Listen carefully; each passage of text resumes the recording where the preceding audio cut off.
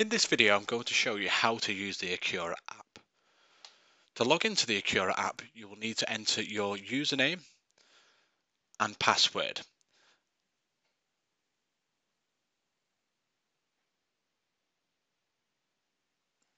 You can from this screen also switch users, so if there are multiple users that have access to a single device, you can click on the switch user option, and then every user that's previously logged into this device will be shown here.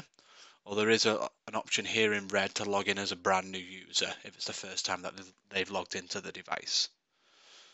Okay, so we return to the login screen. Over to the left hand side, we can also click forgot password. So again, if a user's forgotten their password, that can be clicked and a reset can be sent to the email address related to this username. So we'll just enter the password again.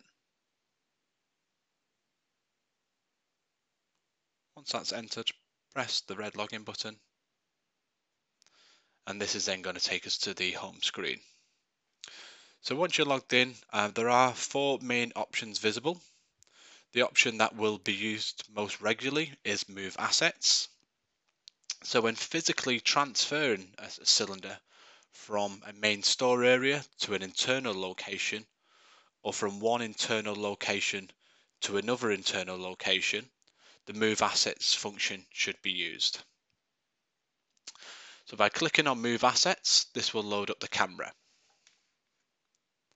So at the moment you'll see my computer screen, which I've got a temporary barcode loaded up.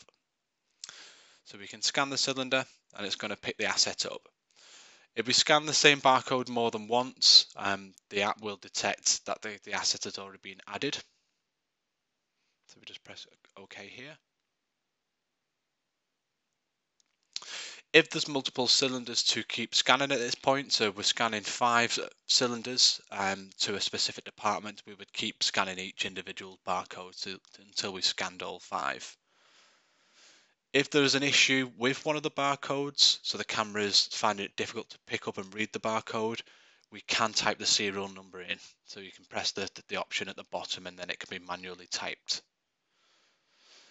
Okay, so then once we've typed the serial numbers and we've scanned all the serial numbers necessary, we can then press continue.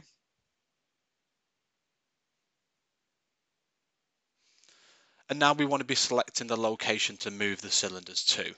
We can do this by scrolling through the list, which is in alphabetical order,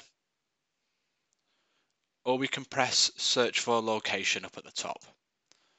And then we can actually type the location name in here as a search function.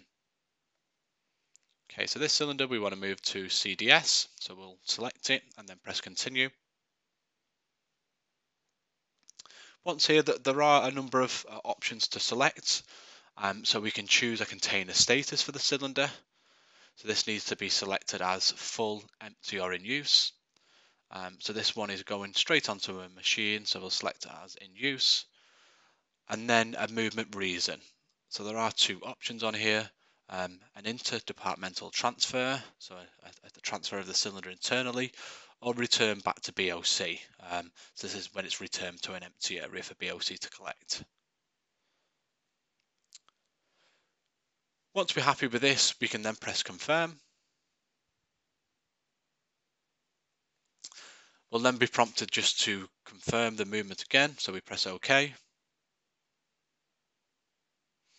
And then that transaction is completed.